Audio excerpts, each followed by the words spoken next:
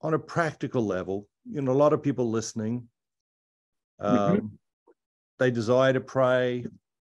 They struggle to pray sometimes more than others. And, we all do. And they have busy lives, Yep.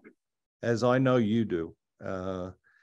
On those days when you are tempted to push your prayer off or shorten your prayer unnecessarily, or even skip this time of prayer, what conversation do you have with yourself? What conversation do you have with God that could help people who are listening to navigate that same moment of resistance?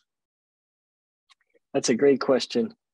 I think a big part of it is, I think, two things. I try to remind myself of the primacy of being over doing, and that's really hard. And I'm a bishop, I got a lot to do, but I believe that. I believe in the primacy of being over doing. And so I try to remind myself that what I do here in prayer is actually more important than what I do when I'm finishing emails or getting a talk done or anything like that. And as one of my bishop friends recently said to me, he said, if I'm going to be a spiritual father, that means not just teaching, but it means being a father in a spiritual way. And that means through prayer, right? It's part of my spiritual fatherhood.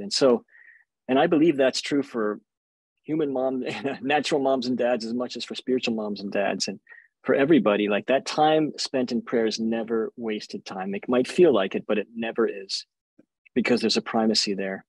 And the second thing is I just know what kind of person it makes me be. And I want to be that kind of person. And I know what happens to my life if I sort of just always live in activity without silence. And so it helps me to remember, no, I just have to do this. And then, of course, you want to be with the one you love. And the more you fall in love, the easier it gets to want to be with him. And you value that time because it's real, Yeah, absolutely. Thank you for sharing that